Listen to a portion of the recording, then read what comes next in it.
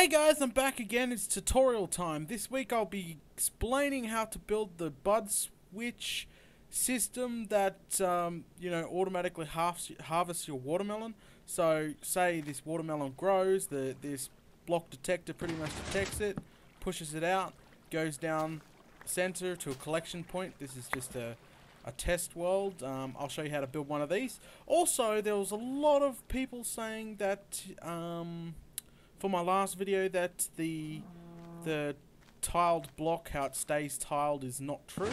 That is actually true. I'll also teach you how to do one of those as well, but just for the people that don't actually believe me it works. It is out there. There's a lot of people have done it before, but then again, these people keep questioning it. So I'll also add that on this tutorial as well. There's pretty much no use for for it to stay tiled anymore because the whole watermelon changed, but I'll add it anyway. So let's jump right into it. Just give me a sec. Okay, let's get started. So what we want to do is we want to build it a couple of about one off the ground, I reckon. Yep. So we place one block, we put a sticky piston on top of it facing straight up, get rid of the block underneath because we just want the piston floating in the air. Now put one block on top of the sticky piston and pretty much one on each side. There we go. So it should be looking like that. 3. And now we want to place a block there and another block on top of it, get rid of that block.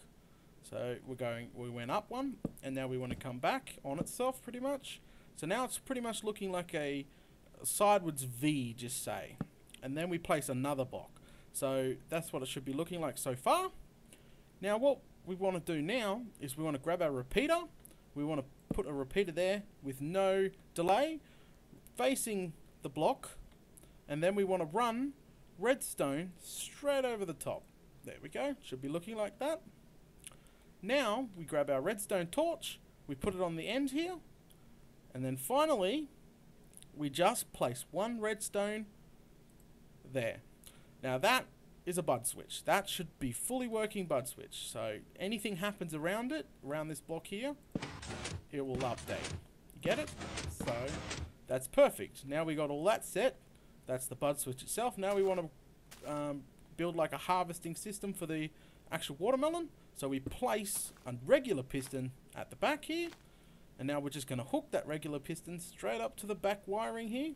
So it doesn't matter. We just can't put any delay running down to the piston itself, or else it won't work, which I'll show you shortly. So that's all we're doing, is just running thing. You can make this part any way you want. You can left, right, back, whatever. Just as I said, don't put any delay. So we're just running it straight there. So now, if this actually updates, see? Both of them go off. So now all you have to do is we break this block here, pour a nice bucket of water in there, hoe a bit of land. Now we go find some watermelon seeds, which are down here somewhere. There we are. So we'll just replace the hoe for now. Plant some watermelon. So now you just put a sign on it so it encourages it not to grow anywhere else. There we go. Simple. And so now when this watermelon grows, it'll push it out. I'll just replace the seeds with an actual watermelon block. So I'll show you what happens. Say that's grown, went into the block next to it. There we go, breaks it. So suggestions is just to put a nice canal system going this way. Pour your bucket of water in, and then you can put some glass, whatever you like in there. But I'm just using this as example so you can get maximum from this actual thing. So as soon as it grows, most of it will be pushed in. Yes, you can improve on this design, but this is just for an example. But yeah, and it'll all run to you. So as soon as the watermelon grows, you get more. Okay, so that's a pretty simple tutorial to make a fully automatic melon farm. So you can just wait until it grows, stack a few of these next to each other, like I've got over here. So I've got this one here, which is pretty much similar. As soon as it grows, it's pushed off. So these are jeweled together here. Now, for people wondering what would happen if you would put, say, some sort of delay here at all, any delay. So say you wanted to put a delay on this here, which I don't know why you want to, but some people might want to, sorry. Okay, so just saying we're putting a delay in. So now when it updates, it will screw it over. Oh, sorry about that. Because sometimes you need to extend your actual redstone itself. So we're just running it into ourselves. There we go. So any delay on it at all, and this is what will happen. No, you don't want that, and you just burnt out the redstone. So that's what will happen if you put a delay on it. You just need to just be hooked straight up, no delay, nothing. Not even a redstone torch. If you even have this running down, even with a redstone torch, it will do exactly the same thing. So nothing. It should be reset now. There, works perfectly. Now back to this one. So this one's just a side by side, and again you can just run yourself some water down the middle here. There we go. And there you go. That's it. See what I mean? Easy watermelon farm. And then I got this one over here, which is the same pretty much system. I'll just joining them together. Grows, breaks. As you can see, it's already been breaking, and it's been collecting in the middle down here. This is, as I said, this is just an example. So you can put two of them together. Grows off the block, grows off the block. But yeah, you can put a nice case on it. You can probably even squish it further together if you like, by filling in a gap here, making it all compact and such. Alright, so that's the end of this tutorial. I'll get started on the one how you don't have to re-hoe the ground. Okay, now for the other bud switch system that you don't have to re-hoe the soil itself. The people that did question that, it is on the internet for people to see, but I'll build it anyway just to show the people that didn't believe that that actually works. The lots and lots of emails, the messages I've been receiving for it. So anyway, what we want to do first is we want to be building this machine along, we want to building it along the Z line.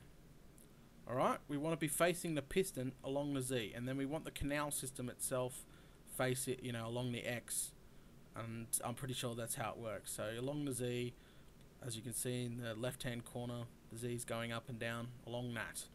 Okay, so let's get started. We're going to just place sticky piston, and then we're going to, right next to the sticky piston, we're going to place any block. I'm just going to use watermelon, and then from the sticky piston front, we're going to place one block, and then we're going to dig down one, and then we're going to put a redstone torch inside that hole. We're going to cover it over by another block. Don't worry, we'll be removing that block later on. So, and then what we want to do is we want to place a redstone in front of this thing. So after that, what you want to do, come to your right here and just place another block. Put another redstone torch on top, which will turn off, and then we want to place another block on top of the torch like that. So now we want to swing around, going back this way towards the piston, and we want to, in the middle here, we'll be placing any block. In the middle here, we'll be placing a block, and then on top of that block, we're going to be putting a repeater, and then we want to put a block facing, well, in front of that repeater. And we get rid of the bottom like that. So we come out two, so there's two like that, and then we bring out the bottom as well like that. So it's sort of like a V just here.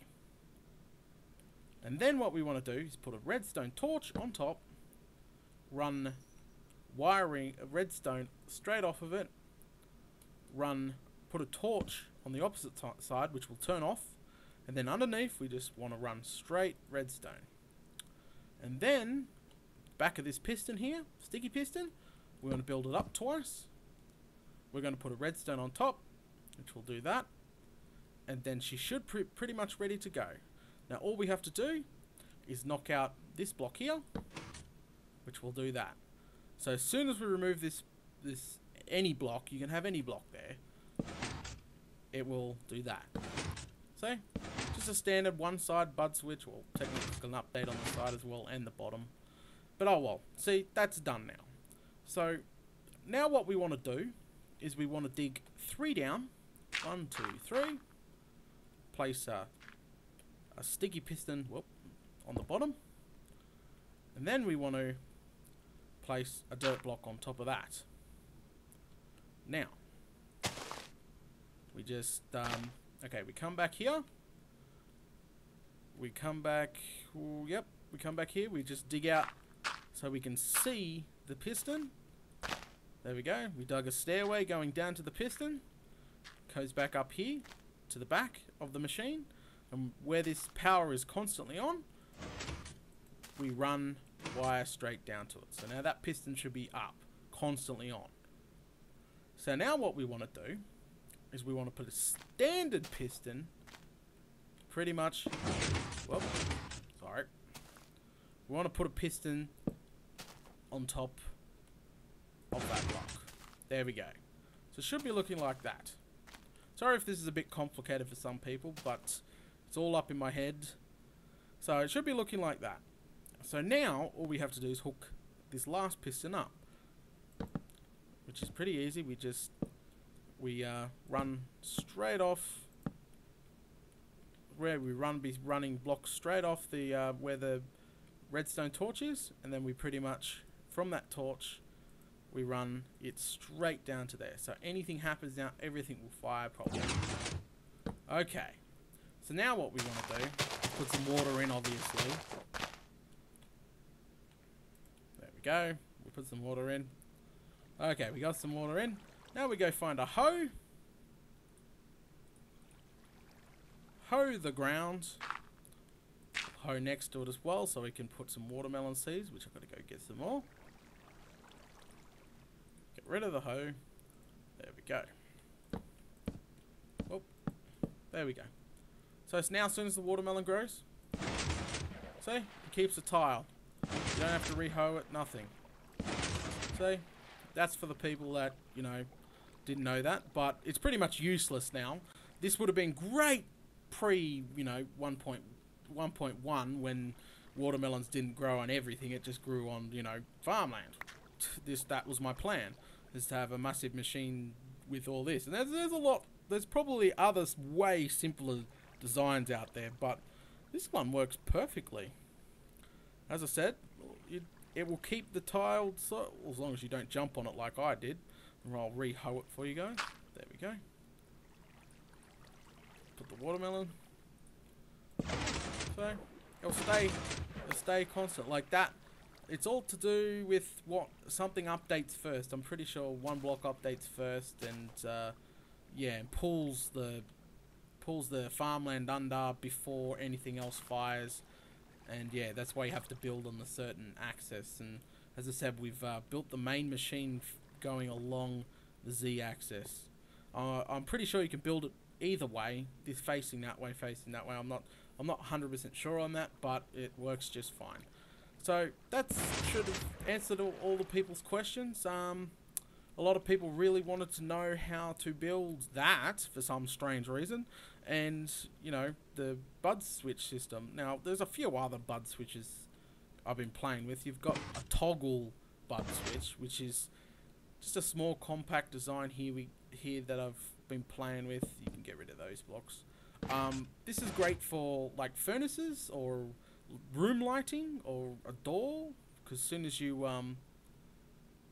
you place any door next to it and you open that door, you know, it will toggle on and off, so you can have like an entire room lights turn on and off when you come in and out of the room. Or a furnace, when the furnace is finished cooking your glass, you could it will update the block and toggle it on or off, which you could have a little tune going diddle-in or whatever. You know, there's a lot of great things you can use with bud switches. I just pretty much discovered them. A lot of people, you know, linking me videos and such, and so yeah, now I'm playing with bud switches, and I'll be playing with them for a little bit longer. Anyway, I hope you enjoyed this tutorial. Please subscribe, check out my Facebook, you know.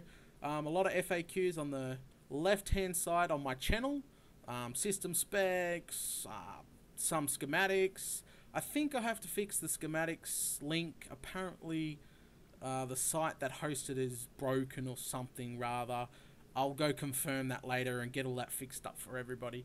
But anyway, I will catch you all later, and again, sorry for the complicated tutorial. I'll try to make it as simple as possible. Yeah. Anyway, guys, catch you later.